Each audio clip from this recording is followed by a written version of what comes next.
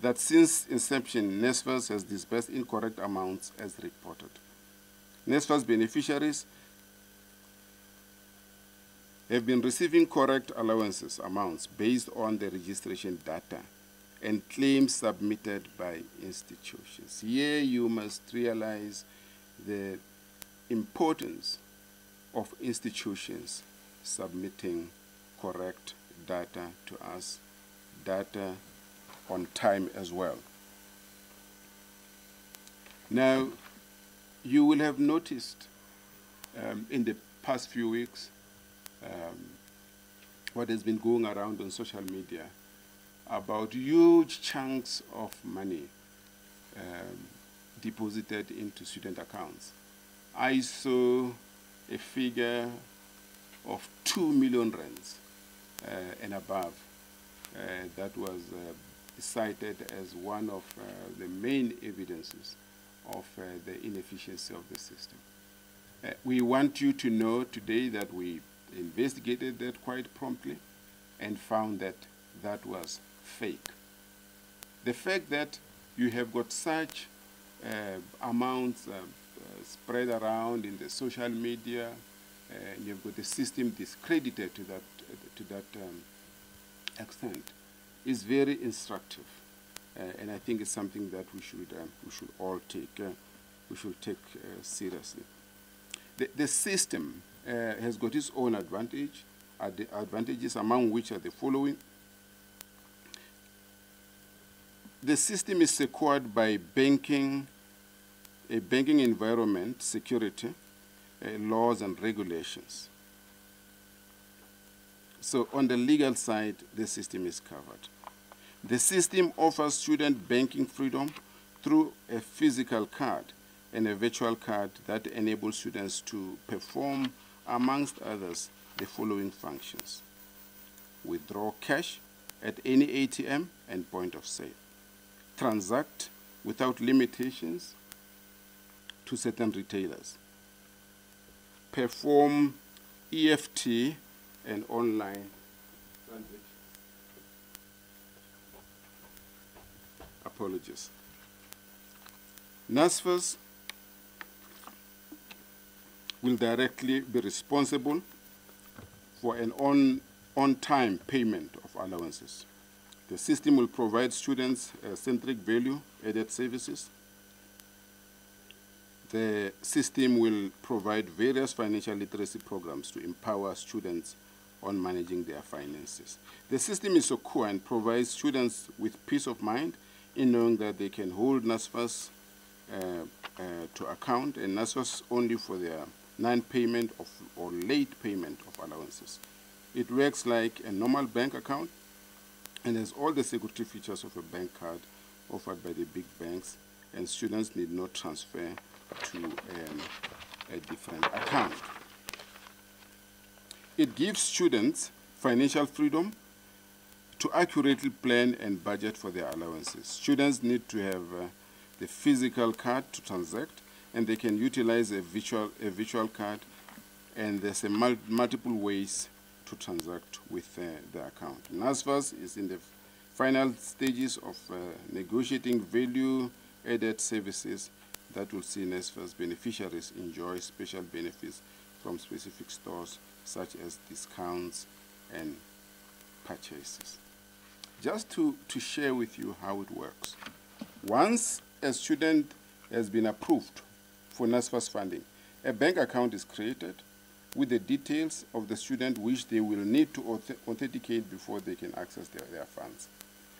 Just like any other banking solution, no one can access funds without properly verifying their identity in line with FICA. Where we have paid, students will be able to see the bank balance. However, they cannot access their money if they did not register and authenticate themselves. Talking about authentication, you will all remember cases in the past where allowances went to targets other than students, You'll remember the many fraudulent cases that we have had. And this system ensures that there is authentication. The authentication process requires that the student produces a proof of their identity. After confirming their identity, students can then create a PIN for their account and access their account and funds as with normal bank accounts. NSFAS will only pay allowance to students whose registration information has been received from institutions. So if no registration information is at our disposal, we cannot pay students. At this point, I want to take you back to some observations by members of the public, by Parliament, by the press, just 2 months ago, that about 5.2 billion rands was erroneously paid to students who were not deserving. Against that background, it's only fair for NSFAS to ensure that our authentication process is firm, is effective, and we do not find ourselves funding ghost students. Those that have followed developments in NSFAS will know that some of the investigations happening towards institutions by various law enforcement agencies will point to the possibility of ghost recipients of our funding. Now, I have indicated earlier on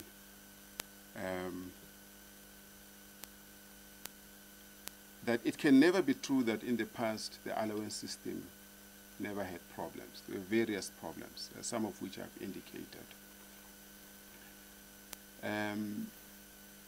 One of the most pressing problems that we used to have in the past will be that students will be paid late, even though funds were deposited into the account of the responsible institutions. All that notwithstanding, we have never seen the kind of reaction, the level of protest that we're receiving at this point in time. And I guess that too is instructive. Even more disturbing is the level which some go to discredit the system, which level includes cyber attacks. Now, party to the ongoing actions to discredit the system has been confirmed cases of targeted cyber attacks on the websites of the fintech companies where our beneficiaries' accounts are hosted. There's no doubt that this is with the intention to steal student data and intercept allowances and render the new system unsafe. NSFAS is investigating such cases and the law enforcement agencies. As a matter of fact, we have alerted the law enforcement agencies of such activities. Now, coming to a status update, a total of 355,270 paid students, which constitute 86% of the paid students, have been able to successfully authenticate themselves and receive their allowance. Call upon the remaining percentage of 14% to please authenticate themselves so that their allowances can be released. If we're not firm on authenticating these students, we run a risk of paying ghost students. The systems we have put in place, providing your ID, your face, will ensure that students are properly authenticated. And please let them proceed and do so and save us the trouble of funding ghost students. NSFAS is reviewing and assessing the remaining students that were paid but unable to access their funds because they had not fully authenticated themselves. We do note that some students have been unable to authenticate themselves due to connectivity issues, and NSFAS has sent teams to campuses to assist students with the authentication and verification process. We have also noted that closer to the payment dates, the system experienced technical glitches caused by high internal traffic due to students registering at the same time. Onboarding for TVET college students continue on an ongoing basis as new students enroll. A total of 608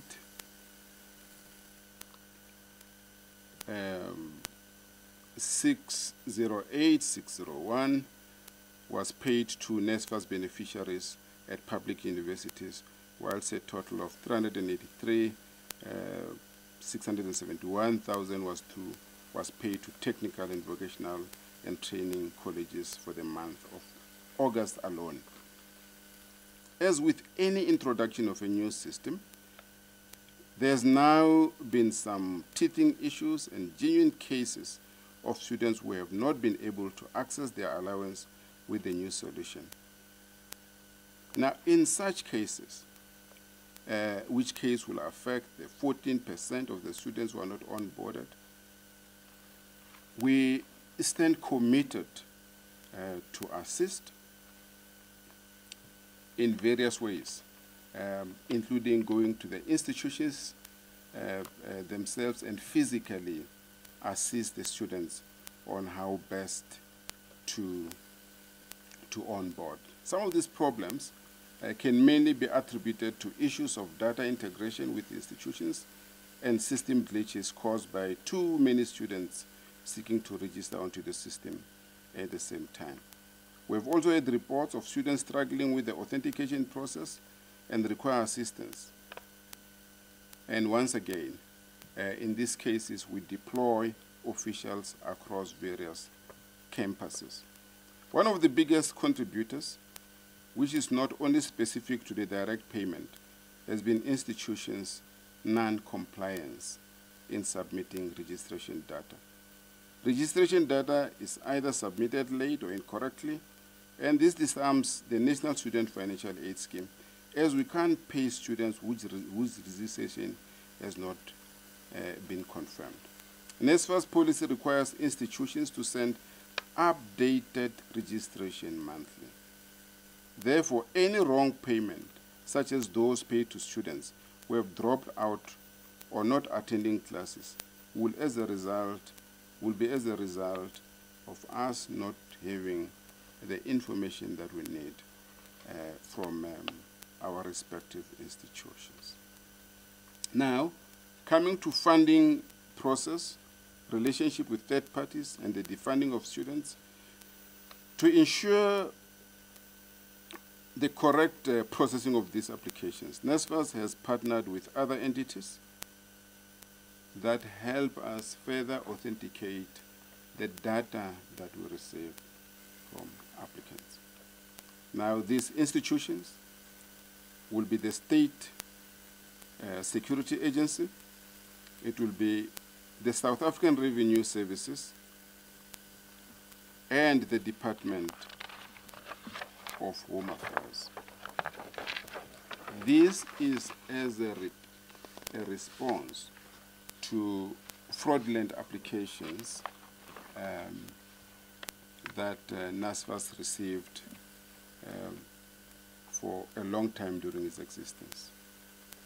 These partnerships have proven to be fruitful in helping NSFAS make informed decisions.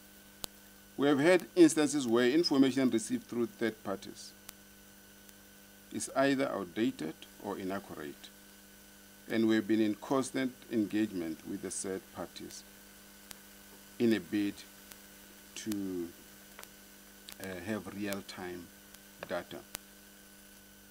Now, the contentious issue of the defunding of students. After thorough investigation, improved relationships with third-party data sources such as SARS, and engagements with the Auditor General South Africa, NSFAS sought to re-evaluate some applications whose funding have been approved. After this exercise, investigations results indicated that some applicants were not deserving of the funding and had submitted falsified or fraudulent documents, and these had to be instantly defunded as continuation of knowingly funding individuals who do not meet funding requirements will be going against the provisions of the funding policy whilst depriving deserving students. I must pause at this point and just take us back to that finding by ourselves, subsequently by the SIU, which was supported, of the 5.2 billion rands that was incorrectly dispensed to undeserving students. Now, this has got huge implications, and I've got no doubt that the Auditor General will be kind to an institution that perennially fund undeserving students. Now, we have received criticisms about how insensitive we have been on dealing with defunding of students who are not deserving. Now, our posture is that as soon as we have got information that provides evidence that applicants have falsified their information, that all that we're paying to them is fraudulent, we must take swift and firm action immediately. If we don't do that, we've got a governance problem. The blame will be on the board, the blame will be on management, and I think it's very important for all of us to understand that we have got to approach this issue with the firmness that it deserves. Now, the question is, will there be faults? Are there instances where in the defunding of students there will have been faults on the side of the institution? We have accommodated that possibility, and management has deliberated upon this extensively, had engagements with student leaders on how best to deal with this, and the route that is being followed by the institution is that those students funded will be communicated to. And if there's any discrepancy to the students on the information that we have, the onus rests on the student to do that, and that shall be duly attended to with the care that it deserves. Now, a total of 45,927 were affected by this action. For example, students will provide correct parental relationships in their first application attempt. And when they get rejected due to the financial status of those parents, and they reapply, they submit different parental relationships. When we did re-evaluation, our system picks up the original information previously submitted. And after re-evaluation, funding was reinstated for more than 14,000 students. 31,000 and above remained unsuccessful, with most first-time entering students having a household income of more than 350,000 rands, and returning students either not meeting their required academic progressions which is 50% of all registered models, and not exceeding the well-known N+ rule. Those who were unsuccessful were given a chance to appeal and submit supporting documents. I must mention at this point that there was no time in the history of the institution that appeals were given as much prominence as they are given now. We've got an independent appeal tribunal headed by an advocate, constituted representative of members of our various sectors, the universities, the TVET institutions, and student leaders. We're giving so much attention and prominence to appeals to ensure that no student get left out of our funding products and processes unfairly. Now, on appeals, the NSFAS appeals option allows individuals whose financial standing could have changed between the time of processing of the application and finalization of the funding decision. It could be that a key contributor to their household income may become incapacitated or deceased since the submission of the application, or the parents of a student applicant are divorced. And in terms of the divorce decree, a court has determined that the responsibility for child maintenance, including the responsibility of the cost of education, is restricted to one parent. In February 2023, NSFAS also established an independent appeals tribunal consisting of individuals in the higher education and training sector, officials from universities, colleges, and student leaders, as I indicated earlier on. To date, more than 53,000 appeals have been approved for the 2023 academic year. A good job for the appeals committee. A total of 6,000 appeals have been rejected for either financial ineligibility or academic ineligibility, and such students cannot submit any further appeal in this regard. About 27,000 are waiting supporting documents and messages requesting this has been sent to applicants and institutions. Other appeals are still in progress. All appeals decisions are subject to budget availability. Student accommodation. The NSFAS board and management conducted site visits to universities. TVET colleges across the country as well were visited to assess the state of student accommodation for NSFAS funded students.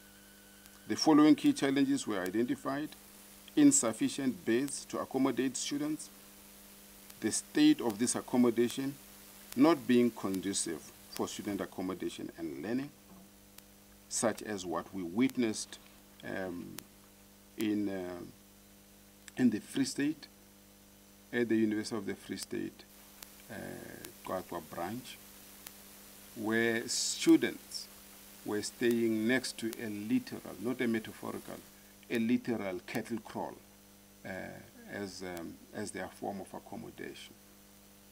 And those students were not studying agriculture or animal husbandry.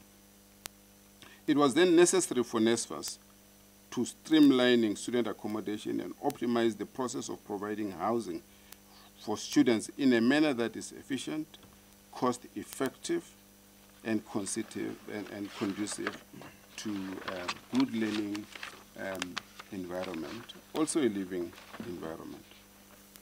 NSFAS then built an online student accommodation portal wherein all accommodation providers who wish to provide accommodation to NSFAS beneficiaries will register their properties, and this includes institutions.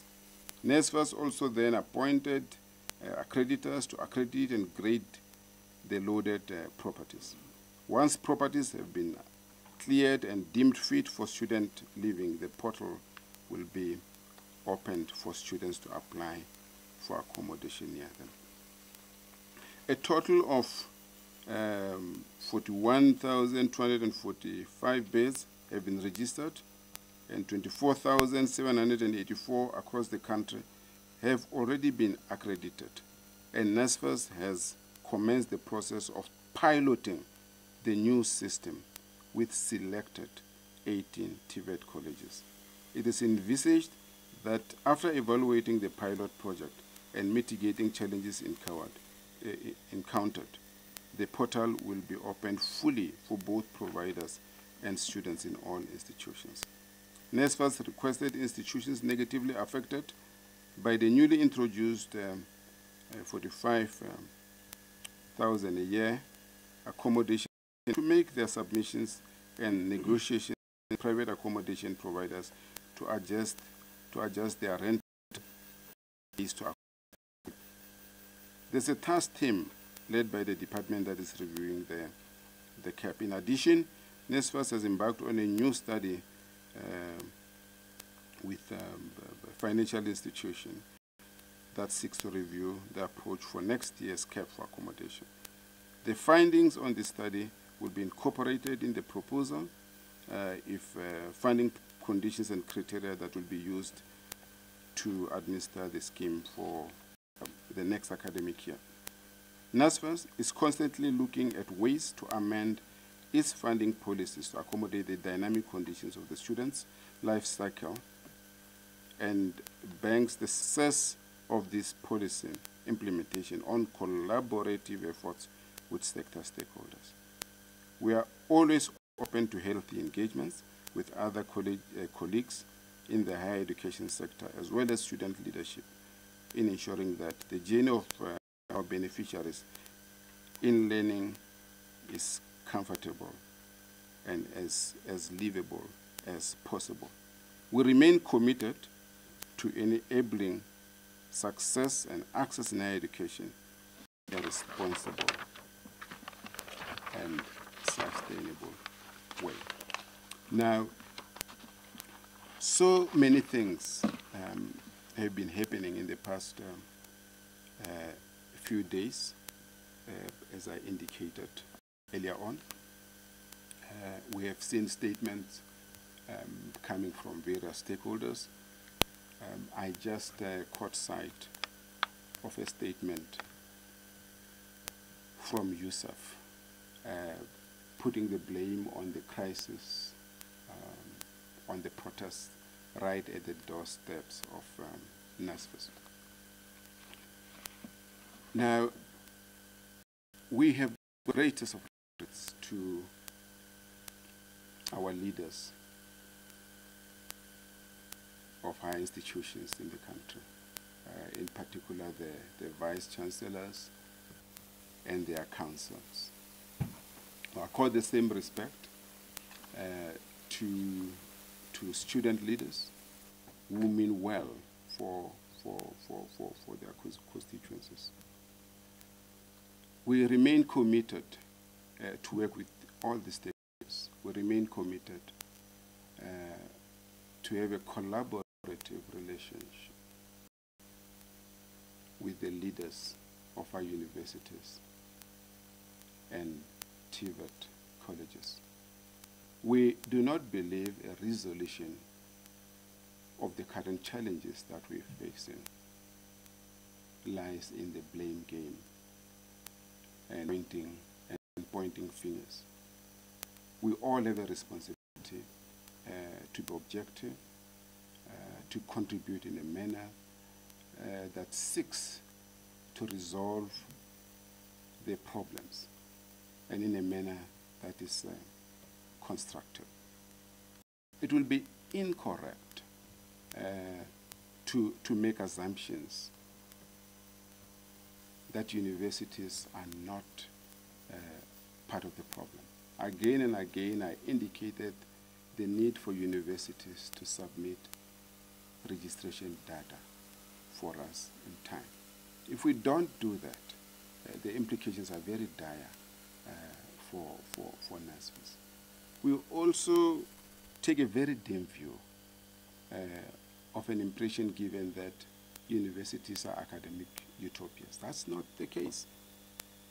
Universities are also not a one-size-fits-all. They face their challenges. There are universities that were doing very well with direct payments. There are others that were not. The Sefako Makgatho University, for instance, was doing very well with direct payments. They will even go to an extent of taking the risk of funding students in cases where we were late with our payments. The same can be said about all institutions. Universities are not a one-size-fits-all. They've got various challenges as well, some of which are in the public domain. Some universities have become very unsafe owing to, amongst others, suspected business interests. We all know about that. We also know that some universities are being investigated for the abuse of NSFAS funds. We also know that there were cases that universities paid students. If anything, one of the reasons why direct payments are now an issue is because we're dealing with challenges that were faced at an institution level.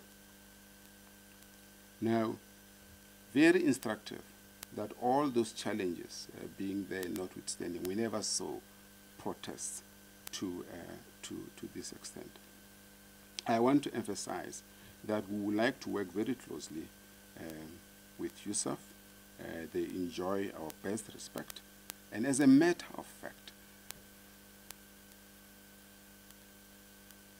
the CEO has met USAF several times. I think last year there are certain dates that he has given to us. I had the pleasure to meet the president and the deputy president of USAF less than 10 days ago, where we discussed some of the challenges, where we spoke about the need to engage better and how best we can do that. We are ready to meet USAF anytime. NSFAS can meet USAF tomorrow. There is no need for university leaders to communicate to us through statements. As a matter of fact, there is no need for university leaders to meet us anywhere else other than in a situation where it's us with them, eyeball to eyeball, discussing issues. We expect earnest inputs from university leaders and other academics on the challenges facing the black child in this country. If I were to raise just one issue that was raised again and again, the issue of the accommodation cap, which is capped at 4,500. We must not look at it marginally. It's bigger than that. The accommodation cap talks to a bigger problem. And one of those problems is the land question in South Africa. Why is it that poor people should pay 9,000 rands in Rondebosch, in Braamfontein, in Hatfield, in Stellenbosch? Where do you expect the son or daughter of a teacher to pay 9,000 rands a month for accommodation? And I'm referring to these categories because some of them don't qualify within the 350,000 bracket that constitute the criteria of allocating our funds to students. This is where we expect our academics, our leaders of universities, to come in and make constructive inputs on how to deal with this. We frown upon student leaders who have got no shame carrying placards and shouting they want the accommodation cap to go on. How do you explain carrying a placard and say you want to pay more.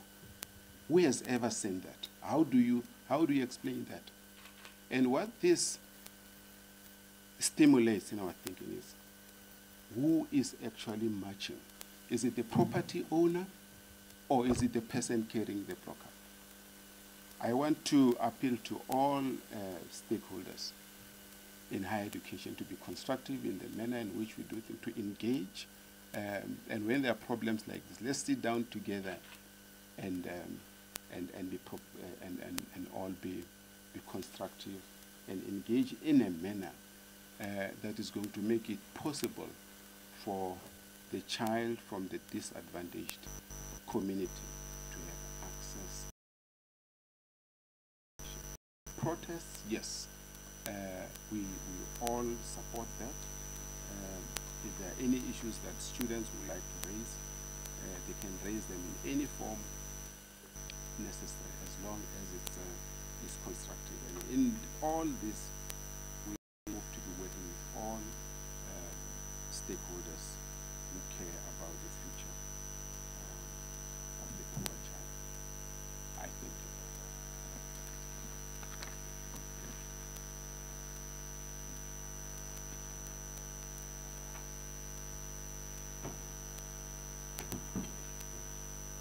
Ladies and gentlemen,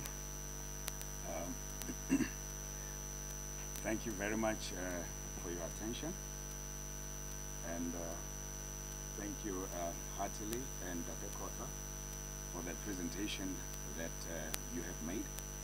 And I think it should be clear to all and sundry that a student has a very special place in the heart of NSFAS. And I think it should also be clear that NSFAS is an organization at work, and NSFAS is in good hands. In our midst, we've got our CEO, Mr. Andile Dongogo, a chartered accountant by profession. Nothing escapes his eye. And he spends sleepless nights if the well-being of a beneficiary at any institution is threatened by delayed payments, whatever the reason may be. So you may have heard from the chairperson that the commitment of NSFAS to making sure that access and success of a student in the academic environment is sustained and maintained, that commitment is unwavering. Without any waste of time, I would like to invite members of the media to put questions forward. And the way I propose to do it is that I'm going to go clockwise, taking 4 questions. And I would like to ask my colleague, the CIO there, to just keep track of the questions, because I know from experience that some can fall through the cracks. And then once 4 questions have been dealt with from an answering point of view, we will move on to the next. And I hope we'll be as efficient as possible in terms of the shortness of the questions, so that we can cover the broad issues that the chairperson of the board has dealt with. Can I proceed with opening the floor for questions? All right, I'm taking 4. I'll note the lady in red. Next. Right. Can we have the first question, please?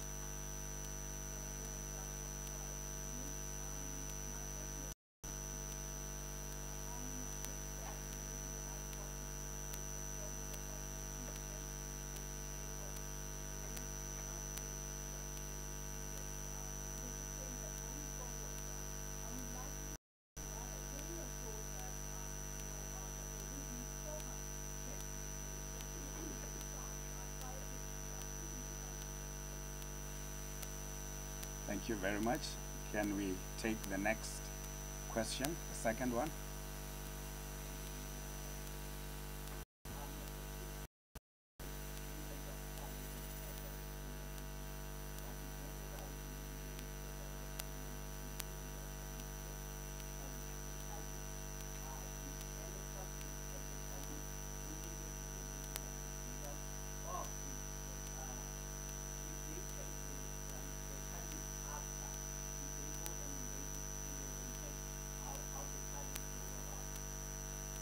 Thank you very much, a colleague from Sowetan. The third question?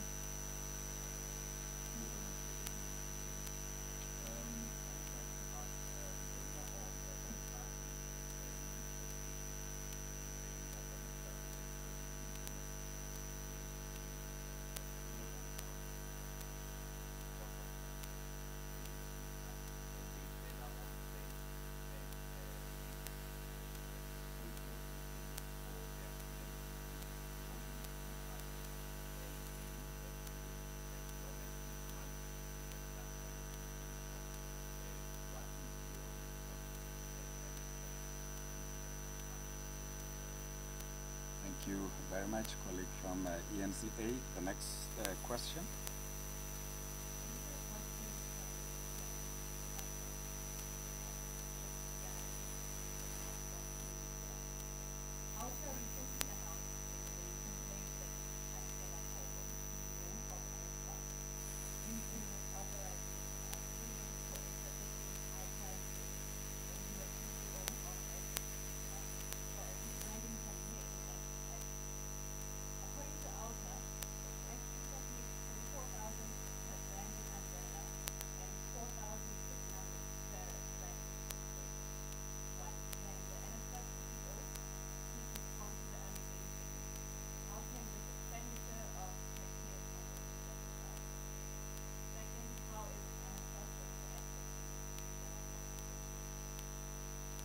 Thank you very much for the questions that we have taken.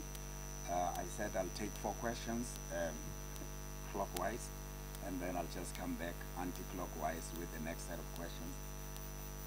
All right, I think let me then proceed to take the next batch. I note only one hand. Please proceed, my sister.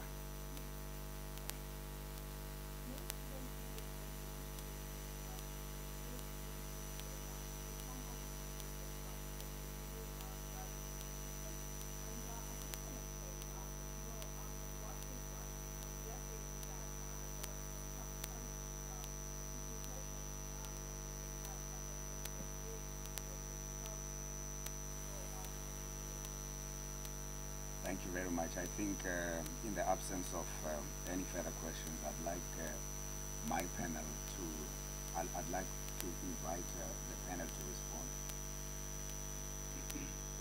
Thank you, Mr. Khosa.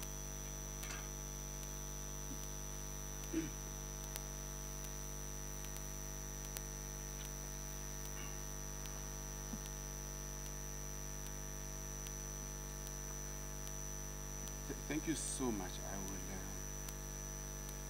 address 2 questions. The first is on the allegations against the CEO, and the second is how do you avoid the 5.2 billion?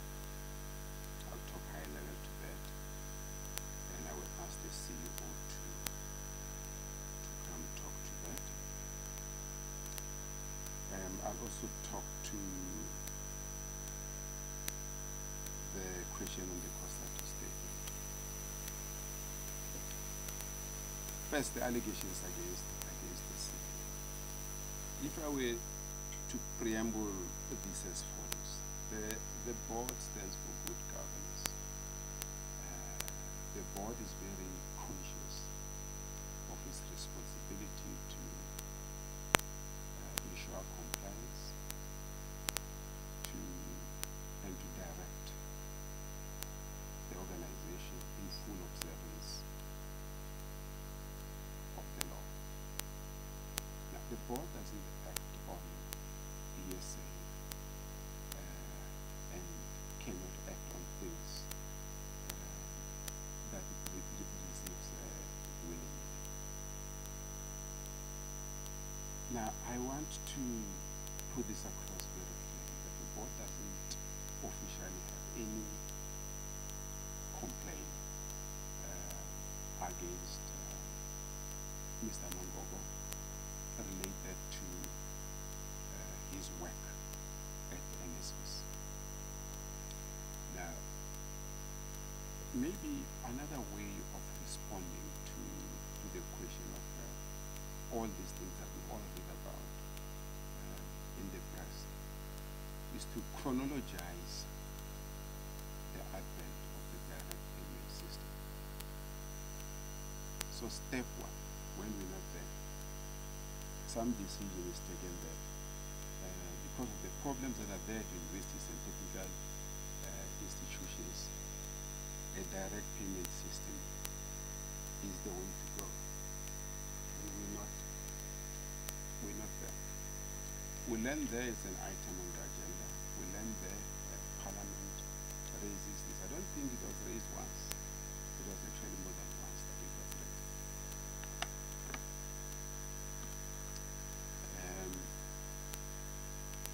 Students raise this matter on their own, the need for direct payments, because third-party payments give them problems. Now, fast forward, a bid is advertised in the media, and anyone who is capable of rendering this service is asked to present a bid and compete with all other bidders. Now, at this point, there's peace, perfect peace in the operation. At this point, Andile Nongogo is in danger. Now, the adjudication happens. Some win, some lose. All hell breaks loose. It's is all sorts of things said about the institution. Is protests, well-coordinated protests over the same problems that we had before the direct payments. Well-coordinated process. Those of us who watched, the students who were watching, we will have seen that lunchtime there were trucks full of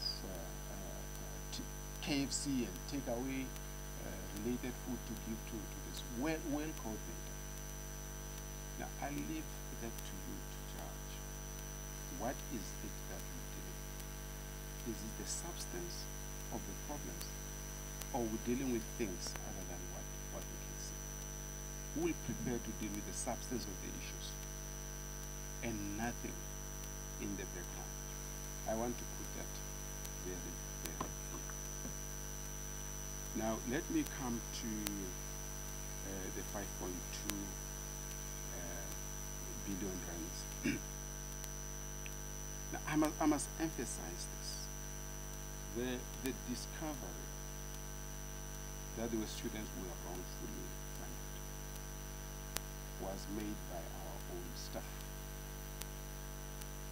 We took this information, we shared that with the SIU. They did some more work on it, brilliant work. They found some more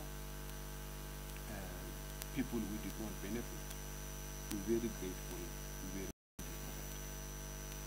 But this goes back to 2016. Some will say it goes back to about 2013.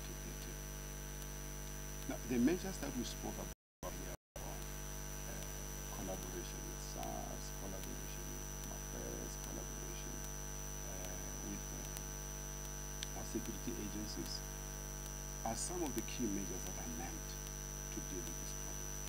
In fact, the reason why we sit here today talking about the funded students, the other side of this problem, the positive side of this problem, is that NSFAS is at work. You lie, you pay. So we deserve a pat on the back for that. On the Khosa statement, any statement coming from a labor union as prominent as Khosa is not something that should be taken lightly.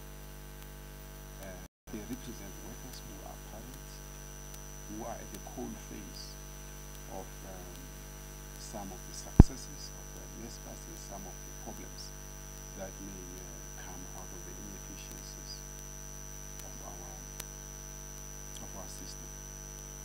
I would like to look at that statement. I would like to study that statement. But my prompt response to that is in line with our commitment and our conviction to consult. We are willing to leadership and explain our side of the story. We'll have been very grateful if Khosa had issued that statement after existing engagement with us.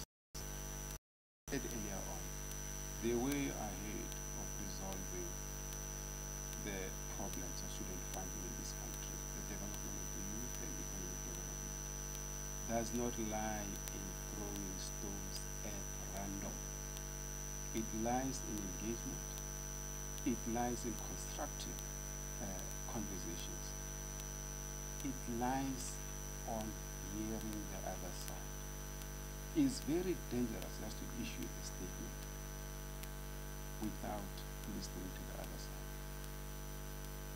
My priest was saying to me the other day that even God himself respects the principle of listening to the other side. When Cain killed his brother Abel, God knew that Cain had killed his brother, but he still went to him and said, is it true that you killed your brother? That is respecting the view from the other side. We'll approach Khosa in that spirit. Thank you.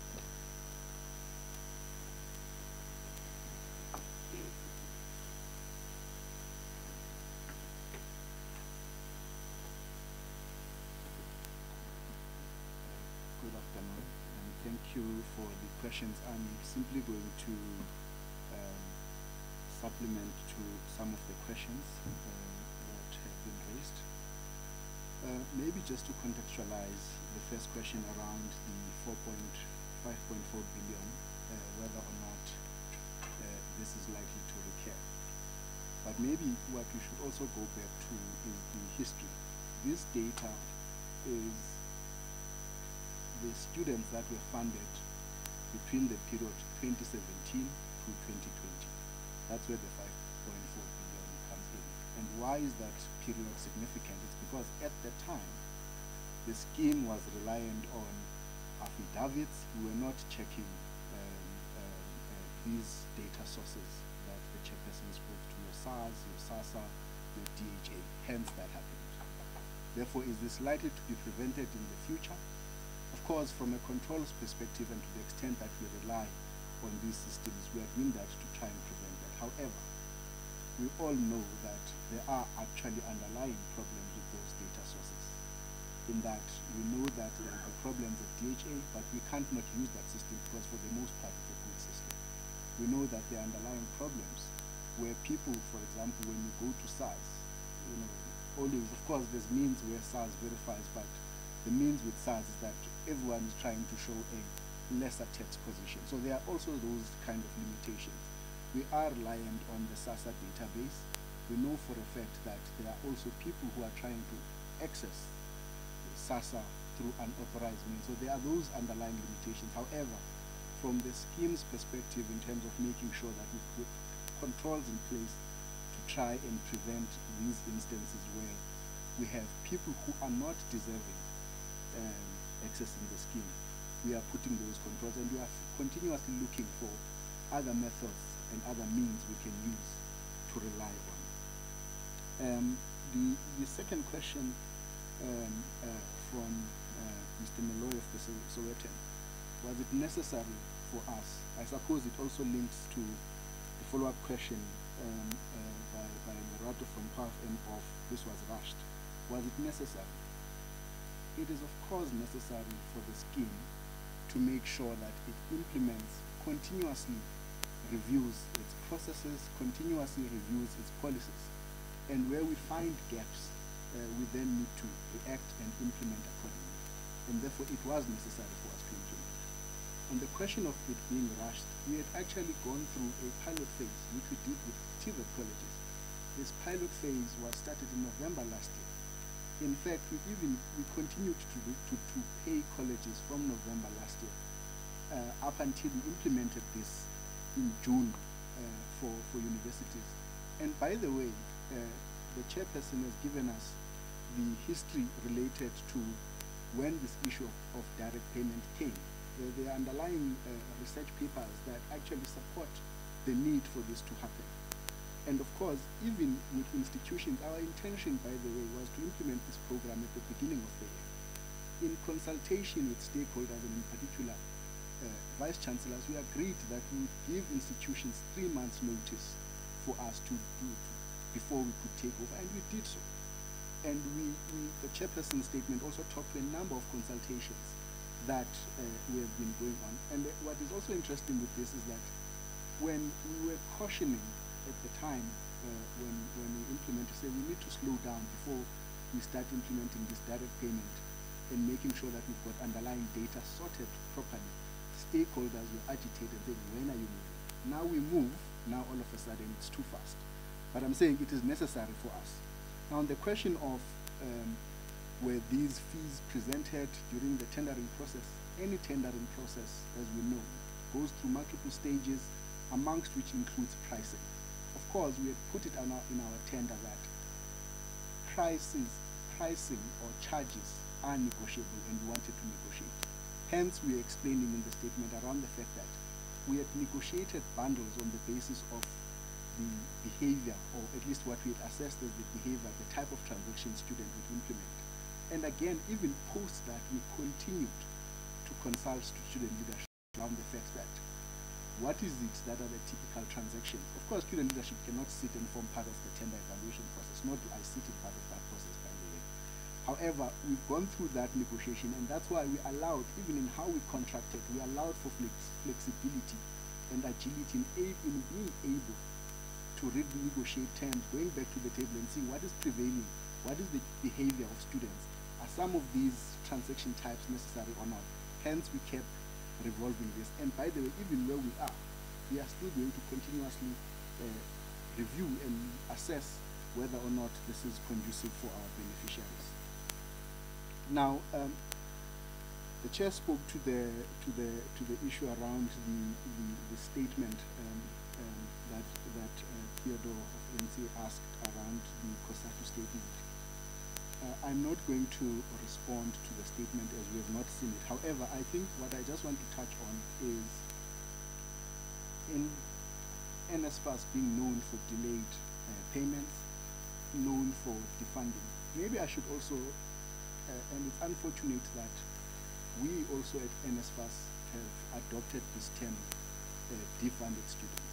Actually, these are students who were ineligible to be funded to begin with, because the term defunded implies that you had the right to get that benefit, and therefore you were taken away. You are actually ineligible to begin with, and therefore, if you are found to be ineligible, is the assertion that we should continue to pay even when we know that the person does not meet the criteria. Also, the case that would happen with NSFAS, particularly at the beginning of the year, it hasn't happened in the last 3 years or so. Previously, the delays were around the budget confirmation, wherein there were more students that were found to be eligible vis-a-vis the budget that was available. Of course, we understand all of these things happen within the fiscal constraint. However, I'm saying delays are attributed to that. I'm not suggesting that there are not some inefficiencies in our system, which is why we are continually trying to improve. But it's also important, as the chairperson has indicated, that some of these issues would need to be addressed when we meet with the stakeholders to really understand, and where possible, give root causes why these things happen. On the issue of criticism, I think the chairperson has covered it sufficiently. The only thing I would say is this, that firstly, I think it's quite unfortunate that in a press briefing of the National Financial Aid Scheme, issues of another employer are found to be in this process. And also to say, when I was at the employer, I acted on behalf of the employer. However, the only thing I would like to say here is that during my tenure at the services SETA, either as the CFO, when I was the CFO and the CEO, the services SETA continued to get what we call clean and unqualified audits. And therefore, any assertions about what is in the public domain, I actually choose not to respond to it, because that is also a matter that we have referred, and I have also referred to my own legal team. The last issue is, I think I've covered the follow-up questions that Lerato had asked. So I think.